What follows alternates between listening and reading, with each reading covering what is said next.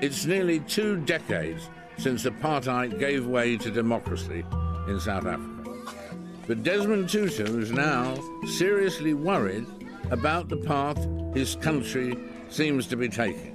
He's become more outspoken in his criticism of the government and the Rainbow Nation, of which he was once so proud.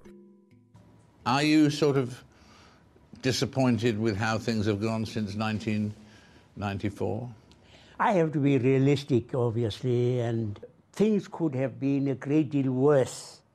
But I still have this deep sense that they could have been a great deal better. I think we've let the people down.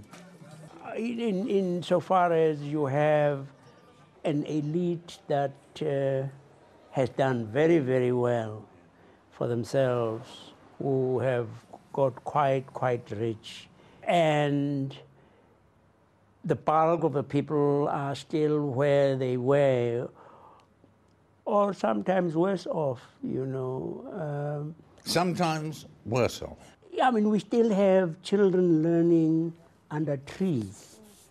Now that is quite unconscionable, really, to have people going to bed hungry. I mean, our economy is not madly prosperous, but then it is also not one of the worst. But we seem to have lost the plot to some extent. I mean, in the educational sphere, we are about as bad as the old dispensation could have been. I mean, most recently we had one of our 9 provinces where children were devoid of textbooks. And the textbooks were ordered, they were found dumped somewhere. People were paid for carrying out that particular assignment, but paid for nothing. Khayelitsha Township, on the outskirts of Cape Town, was an apartheid-era squatter camp that still survives now in the new democracy.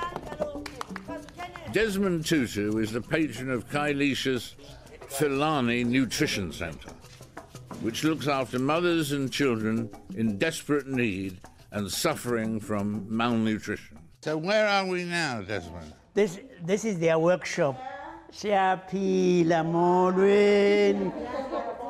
This is part of the liberation of our people, you know, because, as you know, I mean, you've seen examples already here.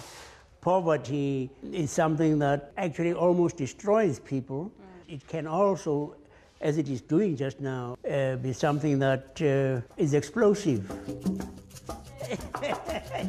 Bye-bye. The coming of political freedom does not necessarily mean that you are going to have economic freedom. But, you know, it's 18 years since our first democratic election.